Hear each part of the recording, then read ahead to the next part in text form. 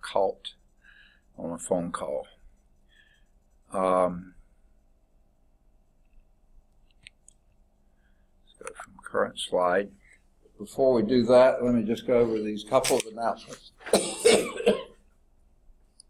Okay, I still haven't heard any word of midterm progress reports, so I don't know if they're due yet or not, but I'll get to them if I can get to them. Sorry. One thing going on today, don't know if you're interested or not, but this evening, starting at 7 o'clock, just next door at the Bessemer Civic Center, is the Miss Lawson State coronation. Big deal. Okay. And I won't be able to be there because I'll be teaching a class here until 7:45. But anyway, that's that. Now, I'm going to put this mostly for people online here, if they are listening. Next Tuesday is what they call the 60% completion date for Title IV funds. And what I think that means is if anyone's on any type of federal financial assistance, if they had withdrawn from a course before next Tuesday, they owe money back. If it's after next Tuesday, you do not.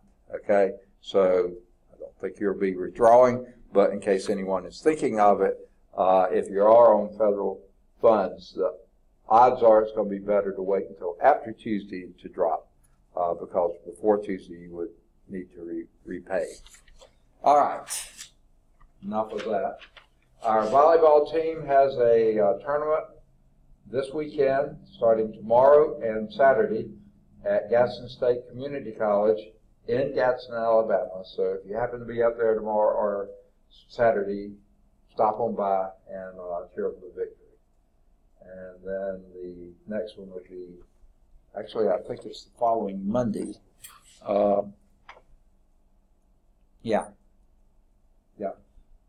The following Monday, since we won't meet again, we'll be hosting Bevel State here. It's a home match, and that'll be 6 o'clock on Monday. All right.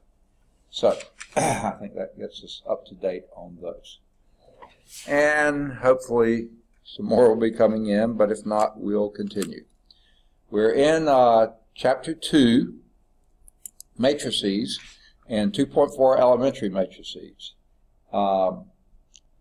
And we're near the bottom of page 80, and we were just talking about the LU factorization. Okay? Now,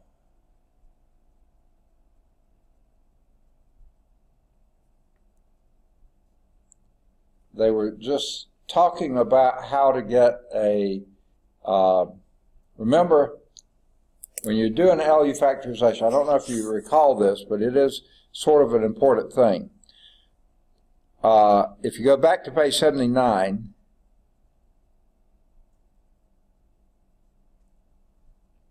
well, where was it? Okay, no, top of page 80, top of page 80. If a square matrix A row reduces to an upper triangular matrix U using only the row operation of adding a multiple of one row to another row below it, then it is relatively easy to find. So notice they do not allow exchanging two rows, and they do not allow multiplying a row by a non-zero number. You can only do the adding a multiple of one row to another row. Okay, that's the only row operation they're allowed. So therefore, if you don't have that leading one, the example 6 that we did had a leading one at the top. If you don't have a leading one at the top, you got to do your row reductions without changing that. You know, you can't multiply by something. So that does set up a little bit testier situations at times, but it still can be done. Okay? Now, that's where the note comes in later down the page. Note that the multipliers in example 6 were -2 and 4. That's what you use to multiply row 1 by to eliminate the 2 in row 3. And once you got that done, that's what you multiply row 2 by to eliminate the -4 in row 3. Okay? Then that's what you use in your elementary matrices, but then the inverse of the elementary matrix, you just use the opposite. And we've said that before. They're saying it again here. They say that the multipliers are -2 and 4, which are the negatives of the corresponding entries in L. Okay? I don't know what they mean by L. That's the lower triangular matrix, but I don't see. Oh. Well, okay. This is true in general. If U can be obtained from A using only the row operation of adding a multiple of one row to another row below, then the matrix L is a lower triangular matrix as 1 along the diagonal. But that's not necessarily true. Otherwise, the negative of each multiplier is in the same position. Goodness gracious, they can really make something sound confusing. Let's just do it and see what happens. Here's what they say. Once you have obtained the LU factorization of the matrix A, you can then solve the system of n equations in n variables, AX equal B, very efficiently in these 2 steps. Now, these are not something to me that are, they may be very efficient, but they're not really, what would be a good word for it? It's not something that you say, oh yes, that's how you do it. So pay attention to these. Here's the first step. Let me get my pen set up. Okay.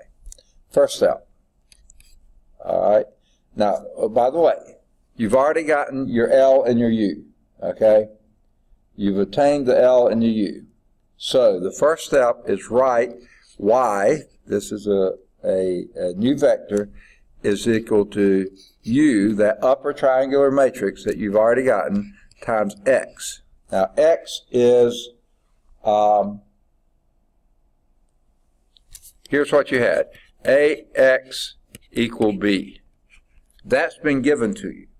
You've taken the A, you've gotten your L, you've gotten the U. Okay. Then, with that U, you multiply it by that X that you have, whatever size X that is. And then you solve Ly equal B for Y. Okay? Now, you make this be your Y. Okay? It's the upper triangular matrix multiplied by X. You take that Y, this Y here, and you do an Ly, okay? And set that equal to B, this B from over here, okay? Now, solve that for Y. Okay, solve that for Y. Now, this seems almost nuts, okay? If you look at it, here you're writing Y is equal to this, and then you're multiplying Y by the L, the lower triangular matrix. You're saying Y is equal to the upper triangular matrix times X. Then you're multiplying that Y by L, setting it equal to B, and then you're solving this equation for Y, okay? Now, of course, you've done something to it since then. You solved it equal to B. So this is it seems like kind of, you started with a Y and you end up with Y, but they're not necessarily the same meaning for Y. Okay? So that's the first step. Like I said, this isn't intuitive at all, to me anyway. Maybe it is to you, but it's not intuitive to me. Then you solve UX, okay, which is y. Right from above here, the thing you just did, solve that for x. Okay? Now it seems like you're running in circles here. Okay? That column matrix X is now the solution of the original system AX, and they stick something in here, LUX, because A is LU, okay, is equal to LY, because the LY is UX. I mean, yeah, L is UX. Let's see how to say that right. Yeah, L is UX, so that would be LY, and you set that equal to B. Now, if that is a crazy seeming, I don't know. It seems like there could be a more reasonable way to state it, approach it, or something like that. Now, the second step is just merely back substitution. So, when actual fact, it's far easier than this seems. It seems like they're just throwing letters all over the page here, but they all make sense, but you're just simply back substituting. Because the matrix U is upper triangular, the first step is similar, except that it starts at the top of the matrix. Because L is the lower triangular, that sentence doesn't make a lot of sense. But Charles makes a lot of sense, and he's here. Okay. All right. We're at the bottom of page 80. But because L is lower triangular, for this reason, the first step is often called forward substitution. All right. What a mess that was. And I think rather than hanging on to all this, we'll go back and refer to it. I'm going to clear the page, and let's just do example 7. And hopefully that will make more sense then. Okay? So here, now, one thing this book is good at, this author's good at, he sure conserves his energy on these things. If you take a look at this system in example 7, here's what it is. X sub 1 minus 3x2 is equal to negative 5. X sub 2 plus 3, this is on page 81 by the way, plus 3x sub 3 is equal to negative 1, and 2x sub 1 minus 10 x sub 2 plus 2 x sub 3 is equal to negative 20. Okay? Now, what would be your approach here? We're trying to solve that system of linear equations. Frankly, I think most of you say, just do Gauss-Jordan elimination. Okay? That's what we would want to do. Let's do it the way they said. Okay? So, where would you begin in what we're doing in this section?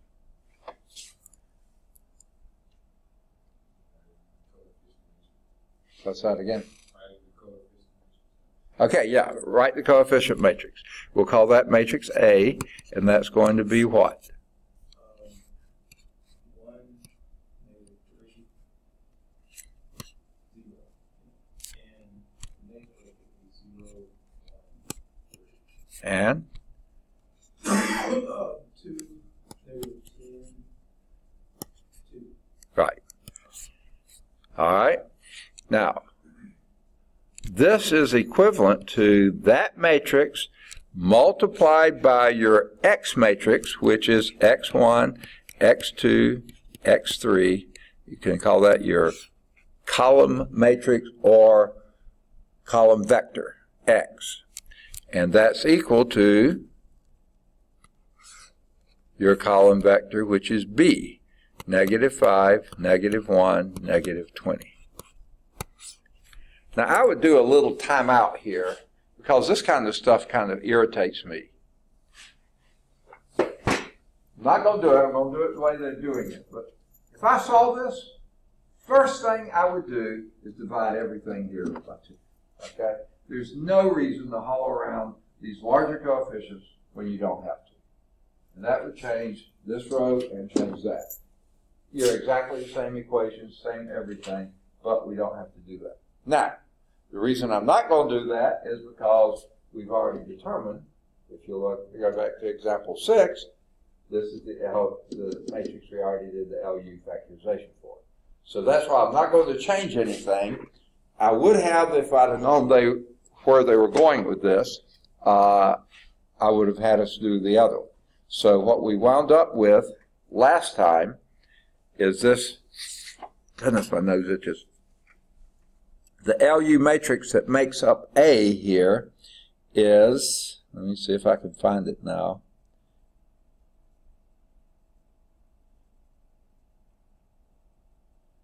Okay. There's the L. Okay, I was trying to find it. That would be, the L here is 1, 0, 0, 0, 1, 0, and 2, negative 4, 1. Okay? That's the L. Here's your U. That was up in the... Goodness, I just saw it. There it is. It's up above that as 1, negative 3, 0. 0, 1, 3. And 0, 0, 14. I'm almost glad they have that one in there, because otherwise, and if you remember something you said, that they said earlier,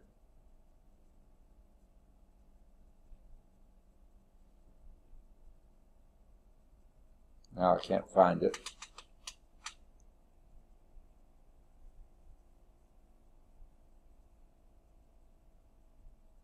Okay. In the paragraph near the bottom of the page 80, it said, if U can be obtained from A using only row operations by adding a multiple of one row to another row below, then the matrix L is a lower triangular with 1s along the diagonal. And sure enough, our L is 1s along the diagonal. But if you notice, the upper triangular matrix doesn't have 1s along the diagonal. It has a 14 there. And that's going to happen sometimes. You know? It may be the upper triangular has no 1s on the diagonal. We hope it does some, because it makes it easier to do, but it may not. But this one, they say, well, yeah, they say we'll always have 1s on the diagonal. The lower triangular matrix. Remember, we got that later by doing your inverse elementary matrices, and that almost guarantees you'll have 1 on the diagonal. I can't say it always will, but I think it will. Okay. So there is your lower and upper factorization. Okay, just like they've written in the book. So, they say let y equal ux. Okay? So, y, they're going to name this new vector, going to be a column vector, y, is ux, which is 1, negative 3, 0, 0, 1, 3, 0, 0, 14, times x1, x2, x3. Okay? And when, okay? Now they're not actually writing it down. They're just saying let y equal that. Okay? So they just say ux. Okay? Now, is it worthwhile to do anything with that yet?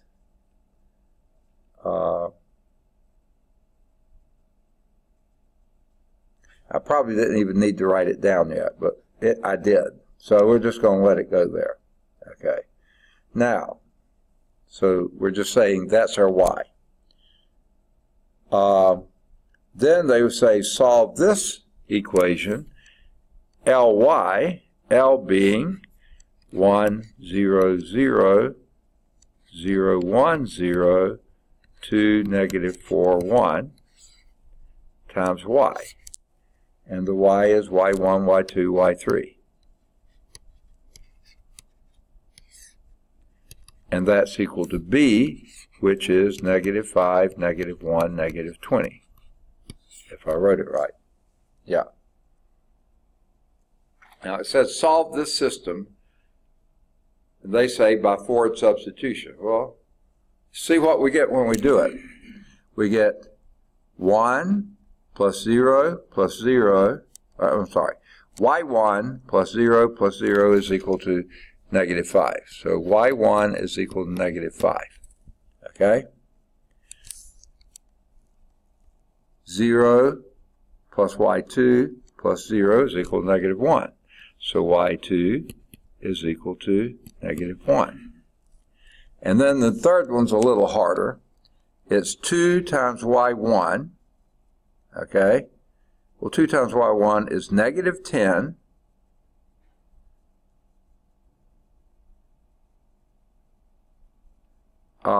plus 4, because minus 4 times minus 1 is plus 4. That would be a negative 6. So negative 6 plus y3 is equal to negative 20. And that gives us y3 is equal to minus 14. If I did that right. Okay? Yeah.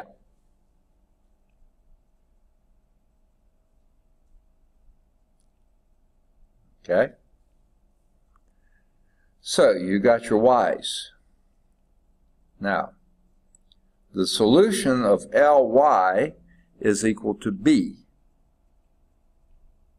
And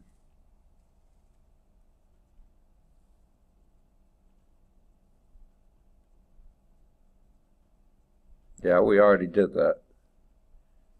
And y is equal to that.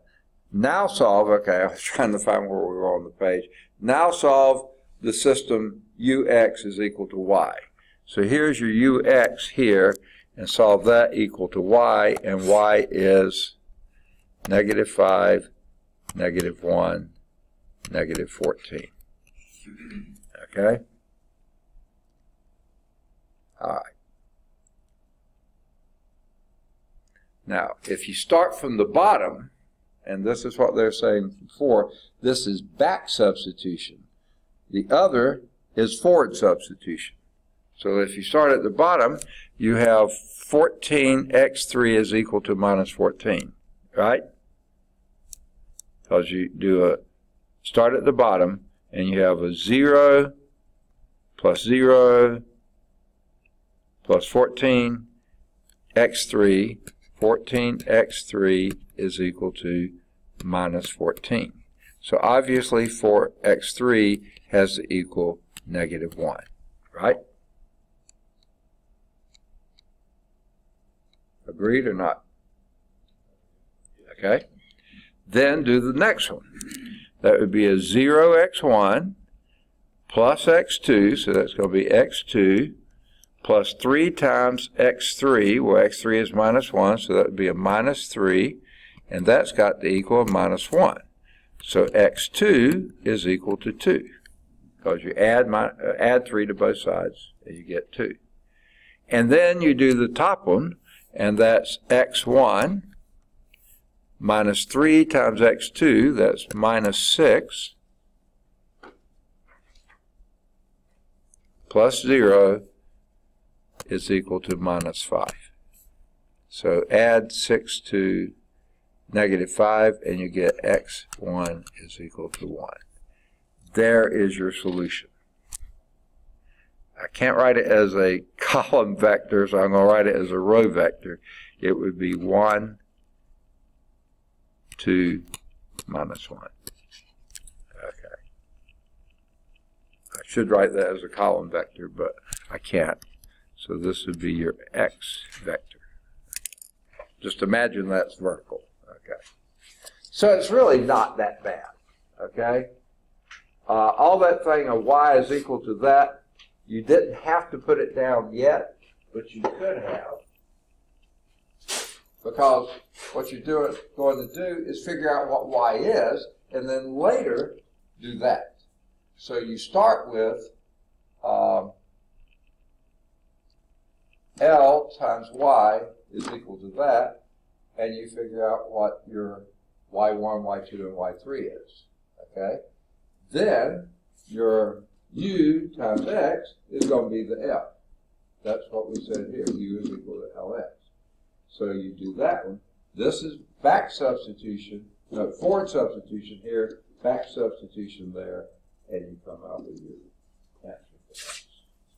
Okay. A lot easier than their description, in my mind anyway, was. Following their description, I was getting dizzy, okay? But doing it, it sort of makes sense, okay? That was the last in 2.4. Homework exercise, I assigned most of these last time. Any of the odds 1 through 7, they're all, answers are in the back of the book, but they're also at calcchat.com for worked out solutions to these odd number problems. Either 9 or 11, both at CalcChat, 13 or 15, both at CalcChat, 17 or 19, or any of the odds 17 to 21, they're all at CalcChat. 23 or 25 is at CalcChat, 27 through 33 are at CalcChat. 35 is a true-false, it should be at CalcChat. 37 is a writing. Whether it's there or not, I'm not sure, but you can check and see. 39 should be at CalcChat. 41 or 43 should be at CalcChat. 45 should be at CalcChat. 47 is another writing exercise, so you can look and see if that's there. Then, and here's this place where this book sort of drives me a little nuts, they do come up with a new kind of matrix and identify it in a problem, okay? If it was important, why didn't you put it in the text and then have you work problems with it? But no, they don't. It's called a, I don't even know how to pronounce this, idempotent, I don't know how you pronounce it, matrix, okay? And here's what an idempotent, or however you say that matrix is a square matrix A is idempotent when A squared is equal to A. When the square of the matrix is the matrix. Okay? Now, certainly if A was the identity matrix, that's true. So identity matrices are idempotent or idempotent or however you pronounce it. So what you're to do is on 49 and 51, you first square the matrix and then see if that square root of the matrix is the same as the original matrix. Okay. Then 53 is doing that as well. And it says determine what values of A and B would make that idempotent, or however you say that. So, let you worry with that. 55 is a proof. 57 is a guided proof. 59 is a proof. And then we would be ready for 2.5, but there's nothing in the course description that really indicates to me we needed to do these applications. Okay? And they are good applications, and they may be very useful applications for you, but they do take a bit of time to do. So since we're running a bit tight on time, I'm skipping this section. But the first of these are what they call stochastic matrices. A matrix is stochastic if it's an n by n matrix. P is stochastic when each entry is a number between 0 and 1 inclusive. It could be 0, it could be 1, but always a number in between that. Okay.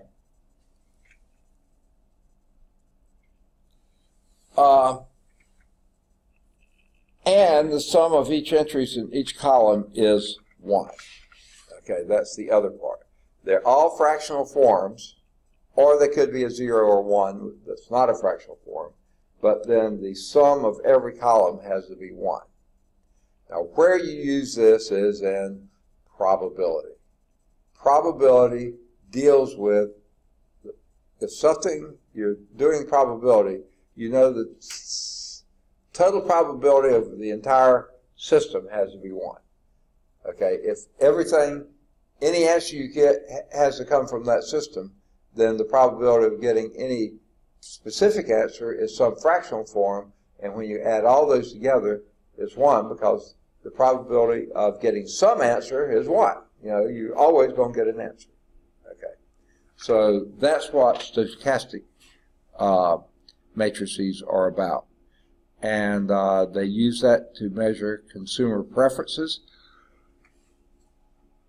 basically because if you have a preference for something, it's either you hate it, you love it, that's the only thing you'll get, or, well, maybe 3/5 of the time I'll get that, but 2/5 of the time I'll get something else. Okay? They've got to add to 1. Okay? So that's what the first couple of examples are. First 3 examples. Okay? Now, excuse me, 2.5, I meant to tell you this early too. Sorry. I'm trying to excuse my hunger here is what it is. Starting this week is second mini-term. And first mini-term, the class I had after this one was a physical science class that went from 1:15 to 5:45. 1:15 to 3:45 class, and 3:45 to 5:45 lab. Okay. So what I would do, I'd eat 30 minutes of my lunch, or about half my lunch, before this class, and then do the last 30 after it, because I only had 30 minutes, a little over 30 minutes, between this class and the next class. Well, the second mini-term class doesn't start until 3:15, and it goes till 7:45. So I'm here late, Tuesdays and Thursdays now. Well, I started to say, well, I'll do the same thing with lunch. I thought, no, I don't need to do that, because since I'm here so late, I need to eat lunch later, so I won't be as starving by the end of the next class. So that's starting today. I didn't eat any lunch before this, and I'm used to having at least part of my lunch by now. So I am starving, okay, but I'll get over it, and I'll get used to this after a while. But that's why I'm up here doing this, because right now my stomach's saying, you're way past due. Okay, and it shouldn't be, but it is. All right, but anyway. The next application of matrix operation is in cryptography, encoding. Okay, now, I was just hearing on the news sometime last week how so many things that they're trying to do to help people from hacking and stuff like this is encrypting everything. Okay? For instance, our election stuff needs to be encrypted, so it's not out there that anyone can hack into. I'm not sure we're anywhere close to that yet. But encryption has gotten to be a really big topic. Guess how that's done? Linear algebra. Okay? So the next application here is cryptography. Okay? And they do a few exercises in that. So if any of this is any interest to you, by all means, look into it. And then they have you encoding a message in example 5, decoding one in example 6. And then everyone seems to love the Leontief input-output model. And I think every linear algebra course book that I've ever taught from has this somewhere in it. Every one of them, as far as I can tell. an American economist. I would never have guessed he was American by his name, Vasily W. Leontiev, okay? He published this model concerning input and output in economic systems, and that is another application of linear algebra. And I have fought with these before to get it to try to figure out what in the world they're talking about here. But it does make sense, especially if you're an economist. Okay, so if this is something that's of interest to you, follow up with that one. Example 7 and 8 are there. And then this is something you do a lot of in, again, somewhat in statistics, but you do a lot of this in other scientific activities. Sometimes when you have a bunch of data, and data never fit exactly any model. Data by their very nature are a little bit random. You know, measurement error, sampling error, something. You always get a little variation. But in general, the data should form some pattern. If that pattern is a straight line, then we have what we call least squares regression analysis. If doing something tends to give a proportional response, then you should be able to come up with some type of a linear regression analysis. So example 8 is going over some of that. And example 9, okay? That means example 9 and example 10.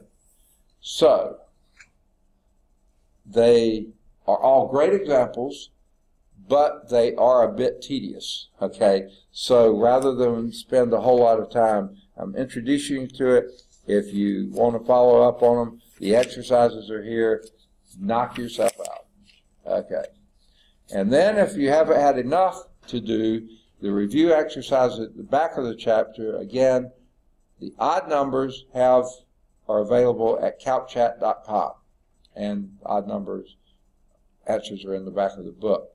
So you can do any of the odds, 1 through 5, 7 or 9, 11 or 13, 15 or 17, 19 through 25, 27, 29, 31, 33 or 35, 37 or 39, or 41, okay, 43, 45, 47 or 49, those are true false, I think, yeah.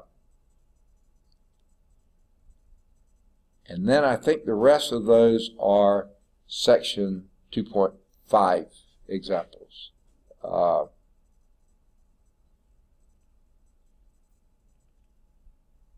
Believe those are all from that. Can't say for sure, but I believe they are.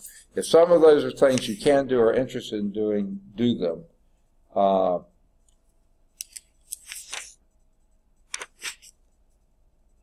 But then they give some polynomial functions, which they didn't tell us how to do those, but you can probably figure those out.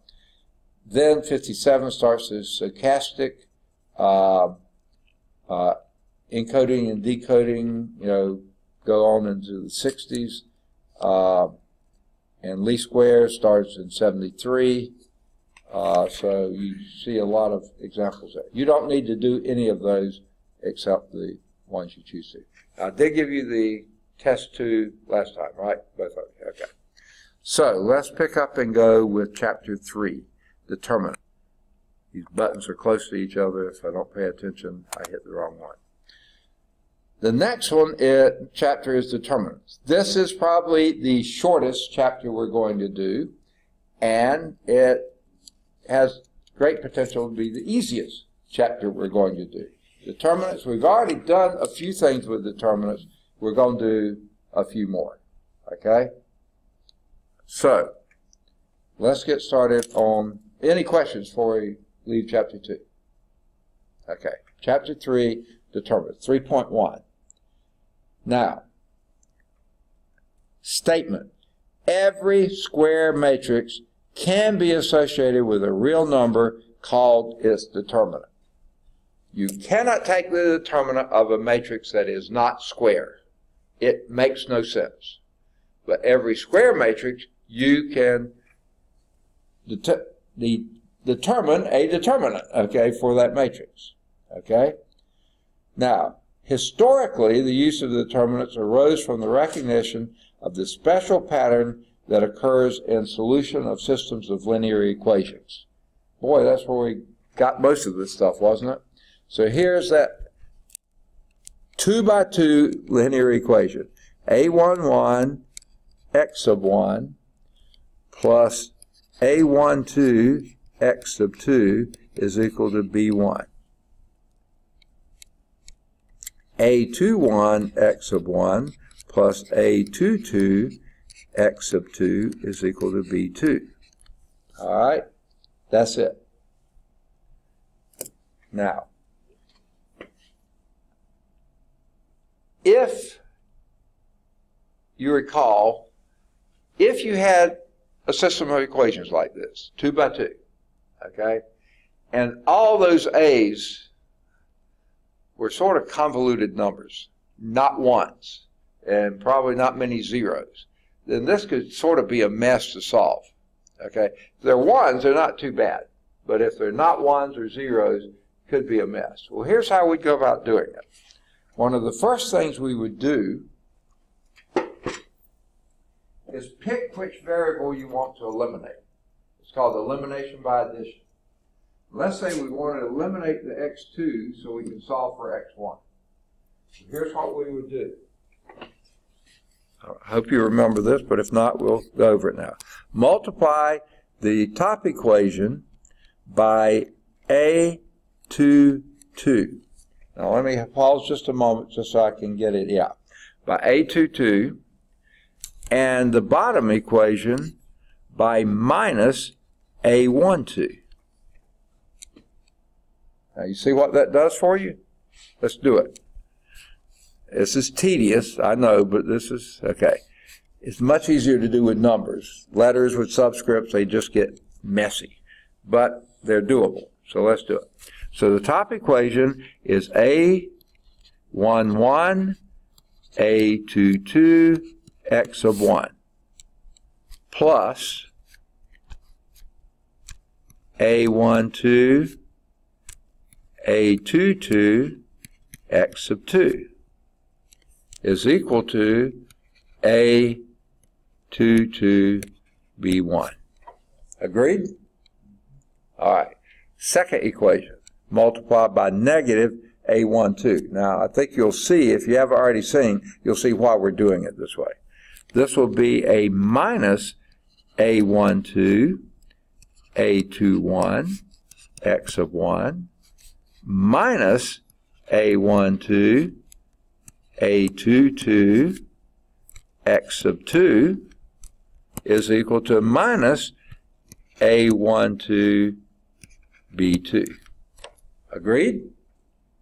All right. Notice what happens in the middle there. When you add these two together, you eliminate that whole term, right? That's why we chose the A22 and the A12. Multiply this one by that, and this one by minus that. So then these would eliminate, and they do. It's called elimination by addition. So what we wind up with is this. When you add these two together, you get A11, A22 minus A12, A21 times X1 is equal, because these two have gone away, right? They've disappeared.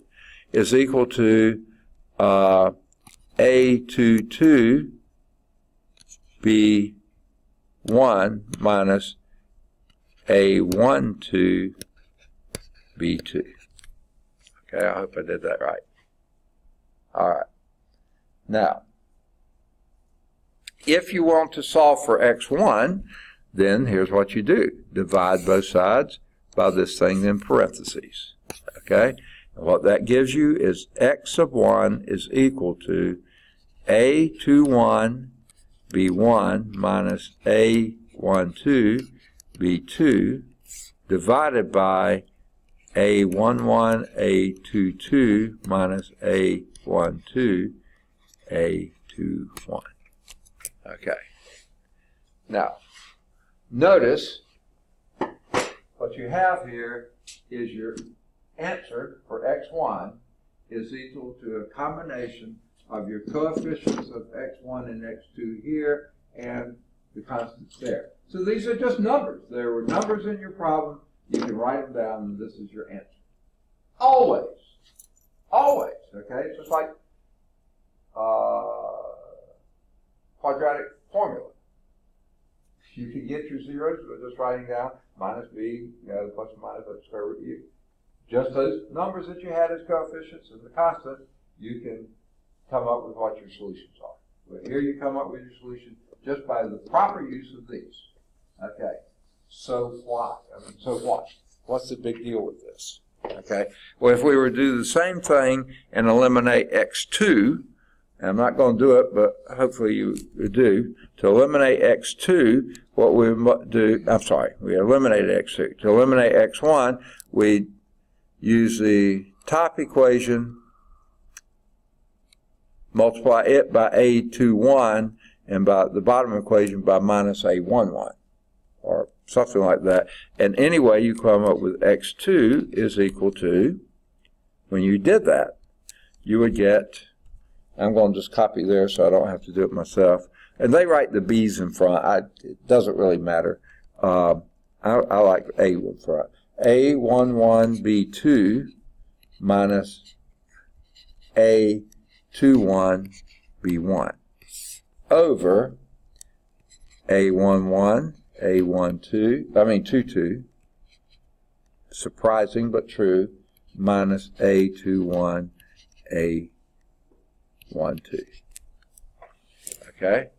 Now the first thing to note there is your denominators are identical. They just happen to wind up being exactly the same denominators. Now, another thing to note is what are those denominators? A11 times A22 minus A12 times A21. Guess what that is? The determinant of that coefficient matrix. Remember? The down diagonal, product of the down diagonal minus the product of the upper diagonal. That's it. That's your determinant. We used it earlier, remember? Can't remember exactly what we were using it for, but we were using it, and that's what we got. Now, here's the even stranger part. To get the x1, rather than, just want to show you things that are similar here. Notice the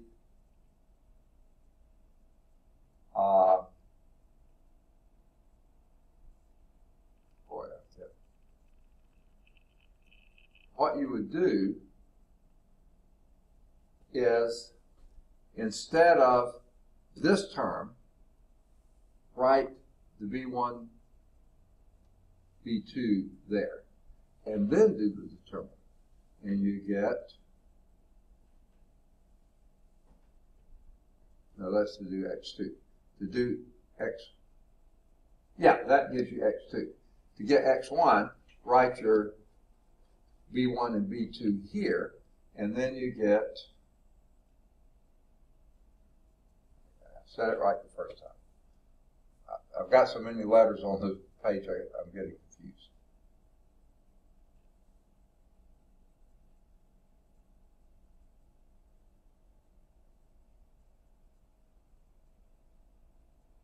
I think I wrote something down wrong, didn't I?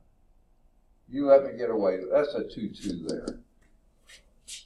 That's a 2-2, not a 2-1. Right? That's, oh man, why'd you let me do that? Yeah, that's a 2-2. Let's go and say this isn't making any sense. Okay, that's a 2-2. Now I've got it right. Okay. Let's go back. To get your x1, the denominator is just the determinant of that matrix. Your numerator for this one would be let's take this and move it here instead of x1. And you have b1, a22, that's your down diagonal. There that is, minus the up diagonal, which is a12, b2. Because if you wrote that over here, and sure enough, that gives you that. Then for this one, move the b22 for the x2 here. And you get a11, b2 minus a21, b1. So we've just done something we're going to do later as an application, but that works. But not always. When does that fail? If this denominator was ever equal to 0. And remember what we said when we were doing them earlier? If the determinant is, when we were talking about whether a matrix had an inverse or not. Remember, we used, for a 2 by 2, you could use the determinant, and it was always your denominator, right? Unless that determinant was 0, and then it didn't have an inverse. Well, guess what? If that denominator is 0, it doesn't have a solution. Every other one will, okay? So, I went into way more detail than what they meant here. So let me do the definition here. I think I'll go to a clean page so I won't be running out of room. All right, to erase? All right. Now don't let me get carried away too much, okay? It's not nearly as important as it was before when I had a class right after this, but still I don't want to get carried away too much. So here is your definition of determinant of a 2 by 2 matrix. I'll write it out this time. D-E-T-E-R, determinant. Okay. After this, I'll very seldom write the word. Of a matrix. Okay. A 2 by 2 matrix. A. Here is your matrix A. A11, A12, A21, A22. Our favorite names for it, right? The determinant is given this way. Now, the book likes to use this abbreviation. I'll show it to you. Okay? DET of A. And that's perfectly all right. Okay? But it's so much easier to write this way. Now, those look like absolute value bars, don't they? Okay? When you've got a matrix inside of them, they're not absolute value bars. Okay? That means determinant. And that's the easiest way to write a determinant. Rather than writing brackets, write bars. Okay? Now, a couple things to not be confused by. Absolute value bars indicate whatever's inside is always positive. Not so here. The determinant can be either positive or negative. So don't bring that over with this. So here's what the determinant is. Like I just said, it's the product of the down diagonal, A11, A22, minus the product of the up diagonal. And it doesn't matter which order you write them. They do A21, A12. But because multiplication is commutative, it doesn't matter. I usually like to do A21, A12, A21, but it doesn't matter. It's the positive down diagonal minus the product of the down diagonal, positive product of the down diagonal minus the product of the up diagonal. That's your determinant of a 2 by 2 always. Okay? Very easy to do. Since it's so easy, let's do a few. Here is A. A is 2, -3, 1, 2. Okay? What is the determinant of A? You tell me.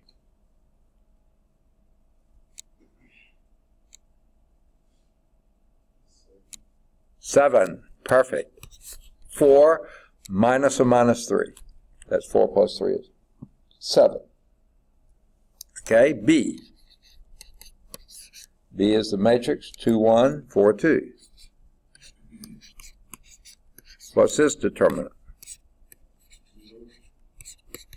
0, absolutely. 4 minus 4 is 0. Okay, here's C. 0, 3 halves, 2, 4. What's this determinant? Oh, we love our fractions. Second, negative 3? Is that what you said?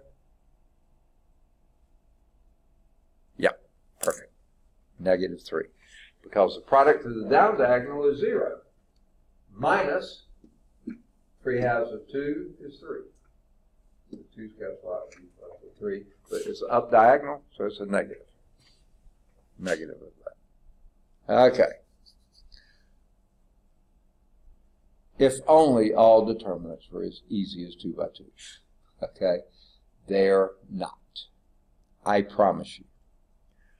So the book launches into how we go about, or at least a start for how we go about determining a matrix that is larger than a 2 by 2. And these are using two terms they call minors and cofactors. And frankly, once you get used to doing these, I never go back and remember even what a minor and a cofactor is. Okay, yeah, I sort of do, but you know, I don't ever use the terms again, really, or even actually use them the way they're supposed to be used. So let's say I'm going to clear my screen here, and this is a little tedious, but hang with it.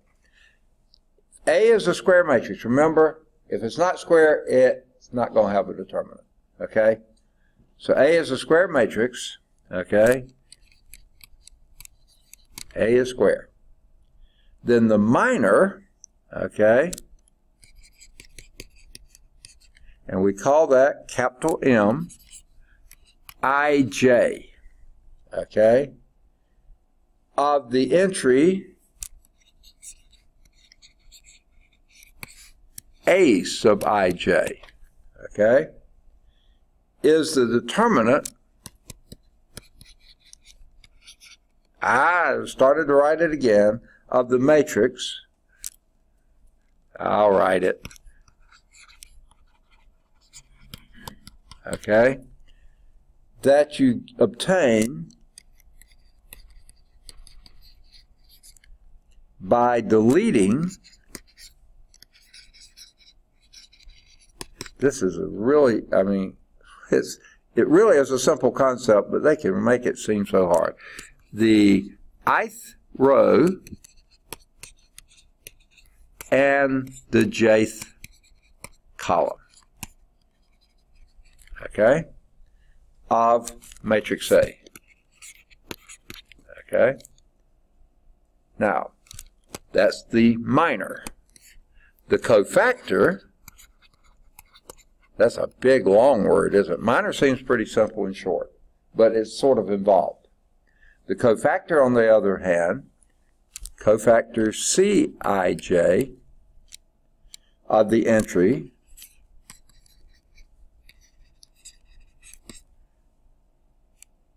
Aij is this.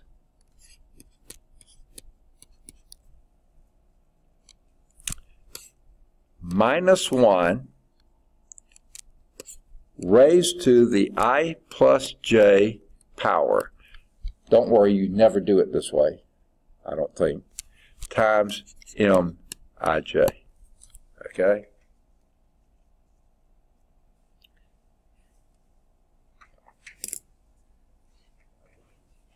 What that is meaning, the cofactor is either plus or minus the minor. That's all. That's it. All this mess just makes this either a plus 1 or a minus 1. If I plus j is even, this is a positive number. If I plus j is odd, this is a negative 1. That's it. So once you've determined what that minor was, a cofactor is just plus or minus it. Okay. Now, how do you determine whether it's plus or minus? Do I do this every term? Absolutely. Every time? Absolutely not. Okay? There's a much easier way to do it. Okay? But they make you do it this way first, I think. Okay.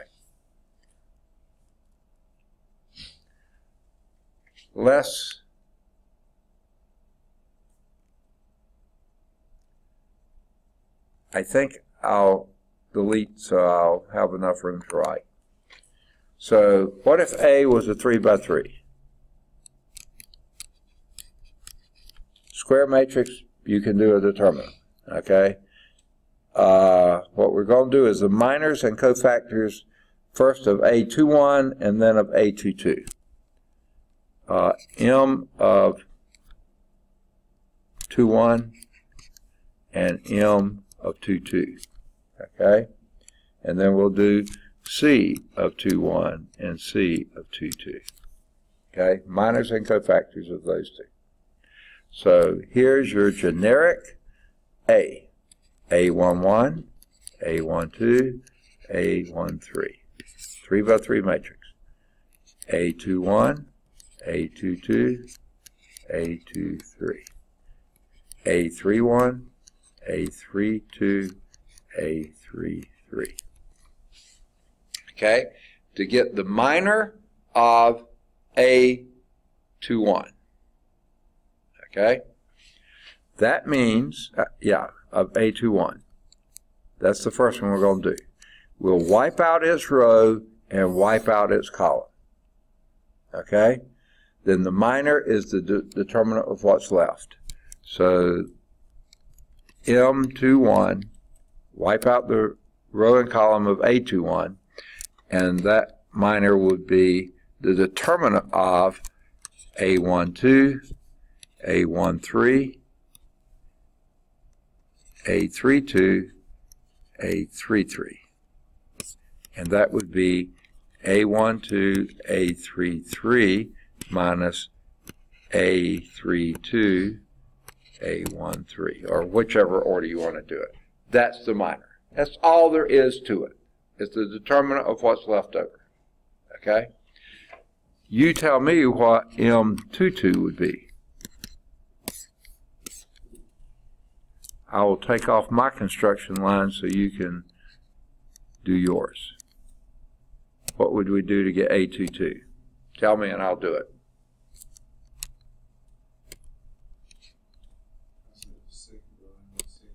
Okay, wipe out the second row, second column, because we're doing it for 2-2. Right. And then what would be its determinant?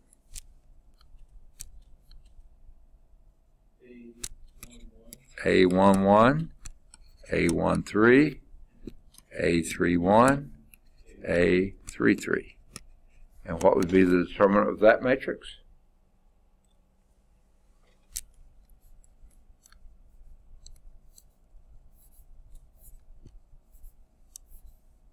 Down diagonal?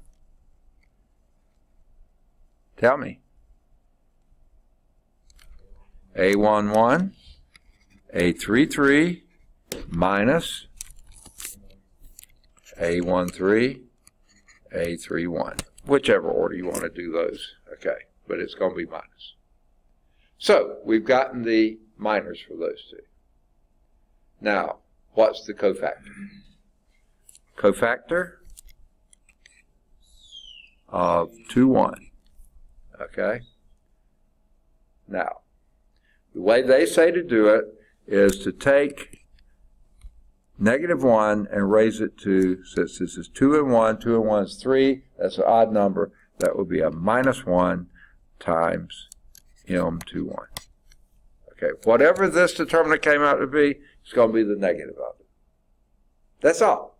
That's all the cofactor does, is multiply the minor times a +1 or a -1. In this case, a -1. And A2 or C22 would then be